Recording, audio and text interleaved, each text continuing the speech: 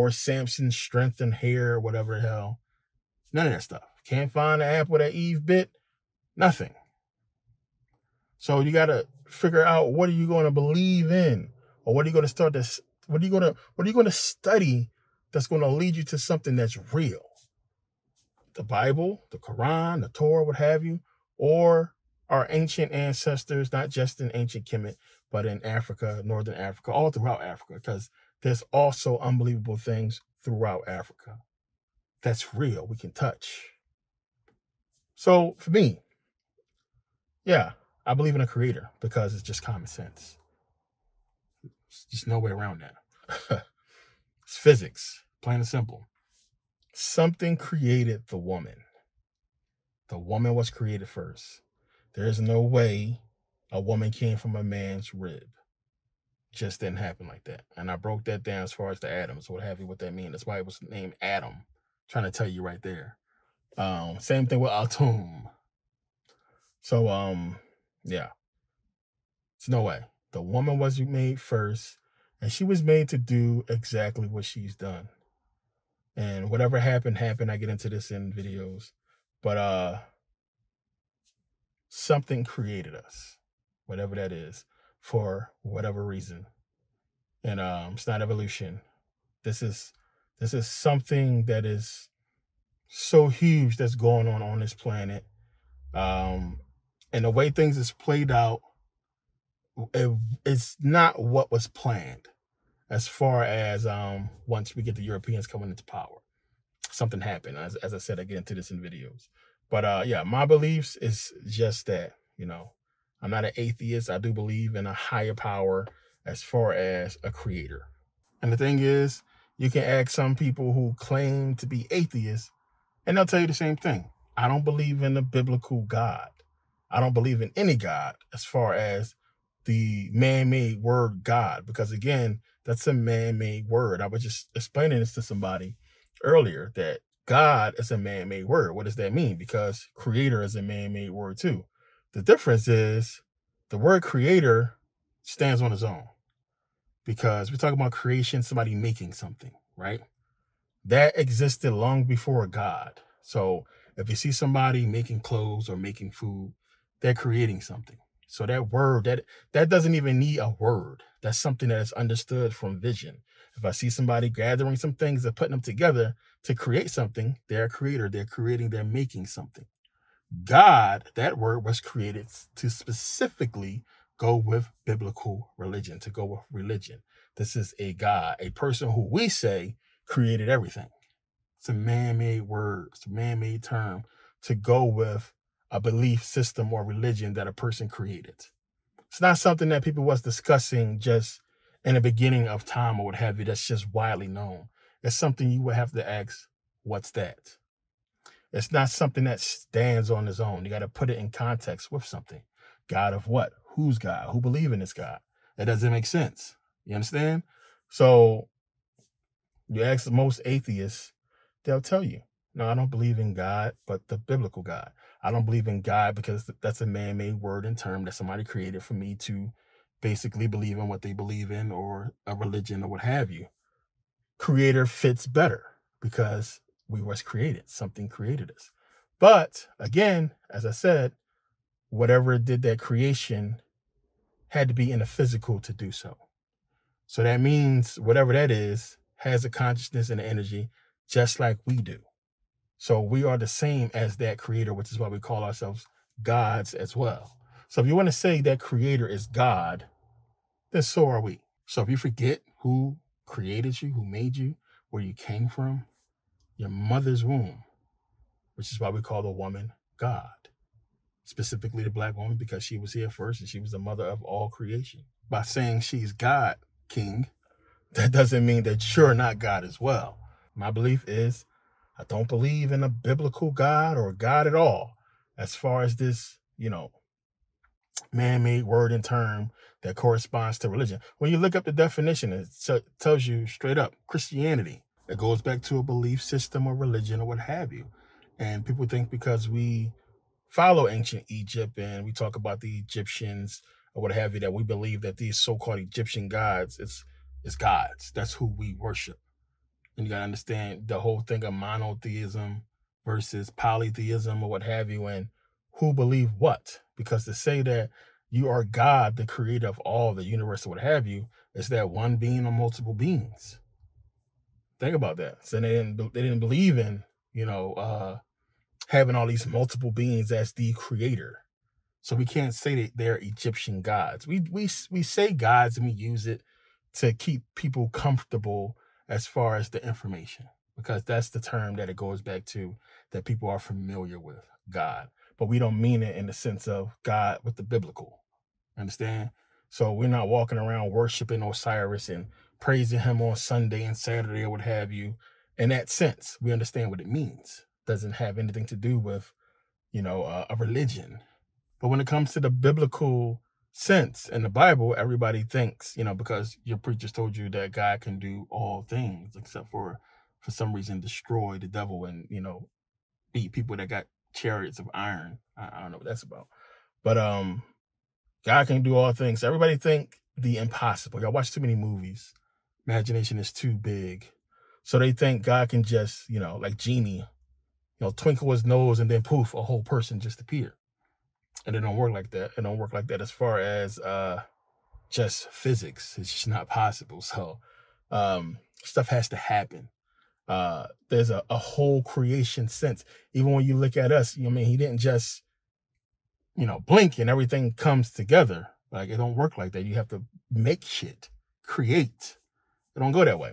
So you think about the physical God of religion, and okay, so God exists. In the beginning, God created the heaven and the earth. Whoa, who created God? Let's back up. Who created God? And where did God come from? Who created the creator that created God? And who created that person? So it gets into the whole thing. I talk about this in videos about existence. And then everybody want to say, the Big Bang and so on and so forth. Okay, well, in what space did the Big Bang take place in? Anybody? In what space did the Big Bang take place in? Understand what I'm saying? It had to happen somewhere. What is that somewhere? That would be existence. And that would mean it had to have already been there, right? And then in what space did existence exist in? If you can comprehend what I'm saying, and that's the problem. A lot of people can't critically think. So again, from my stance, if you follow my research, existence has always existed. There never was a beginning and there will never be an end, because there will always be existence, period. So in the beginning, God created the heaven and the earth. Okay, well, where did he create it? What space did God exist in when he was creating the heavens and earth? What is that called? What is that space called? You understand? So existence has always existed. You got to understand this. This is infinite space, infinite existence. So consciousness has always been. So this is what you have to really get deep into or understand. And, you want to think about a creator being, or God, a being had to be created himself. And something had to create that being all the way back to the end of time. So that's not me saying that there's an infinite number of beings, because creation had to happen at some point. So that's me saying that it can't be that way, that there is this being that created the heaven and earth, because he at some point had to be created. That would be the beginning of him. And if existence has always existed, then at some point in existence, that creation or the creator had to be created. Understand? So whatever that consciousness is will be God. And that is the universal consciousness that we are a part of, which is why we say we are gods. We're a part of that. So when you begin to understand, break it down, that we are a part, our consciousness and energy is a part of the universal consciousness that created everything. We exist now on this planet. Plain and simple. There was an agreement at some point. We had to enter into agreement to do this. No being is that powerful to subjugate or imprison us in the flesh without our consent. This is something that was agreed upon. This is something that's happening for many reasons. You understand? So it's a reason for this. But we are consciousness experiencing the physical world. Just that simple. Why? To gain experience, to grow in consciousness and energy. It's the only thing that makes sense when you really get deep into it. Because you don't create this complex being that is us for no other reason. People say, I was born to be a cop. I was born to be a teacher. I was born to be a movie star, a basketball player. So what about the people that existed 10,000 years ago before any of that stuff was existing? What was their point of purpose? And that would be, you go back 100,000 years, 10,000 years. Even when we go back in our own recorded history, what we know, people living primitively, as I said in the videos, there is thousands of people who have come and gone, leaving absolutely no footprint or nothing on this planet to let us know that they ever existed. What would be their purpose? What would be the point of that?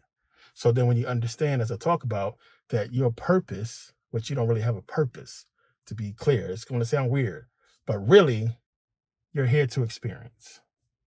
That's what I believe in. This is about experience. The more experience you gain, the more you grow. Understand? So the more you perceive, because consciousness needs to perceive things. Consciousness cannot expand and grow without perception of something that exists. Just that simple. So in other words, you can't build a car if you don't know how to build a car. You have to learn how to do that. Once you get that experience, you can create now. So in order for me to understand this, I got to learn first. I got to experience. The more you experience, the more you grow. Your consciousness expands, your energy expands, you grow, you do amazing things. Haven't you ever looked at somebody, these people, these scientists and billionaire inventors or what have you, like, how the fuck did you know how to do this?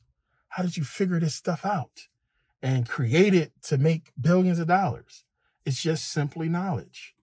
The person who built the computer, you could have done it. It's just they had the knowledge before you and they did it.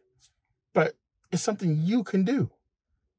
Whatever's created, it's something you could learn and do on your own. They're no different and no better than you are. It's just they got the knowledge first, which is why knowledge is the real power.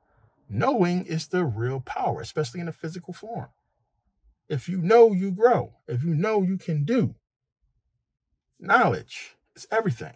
So knowing things and having information, you grow. Changes your whole perception. Once you became consciousness, you look at the world different. Every single one of you. So you knew you didn't want to do certain things no more. I'm conscious now, I'm not doing this dickhead shit no more. So that knowledge helped you and you grow from it. It's why I don't knock too many Christians, because some of them get their lives together because they believe in the Christian God and doing godly things or what have you. So they get themselves together and get a family and live good and everything like that because of what they believe in, the knowledge that they have. You understand? So we can have the knowledge as conscious people, do the same thing, but without the, religious oppression. So yeah, it's a deep conversation, deep to get into when you start peeling back all the layers of everything as far as belief. So yeah, well, I thank you guys for taking the time to watch this. I have there's a bunch of new DVDs coming up.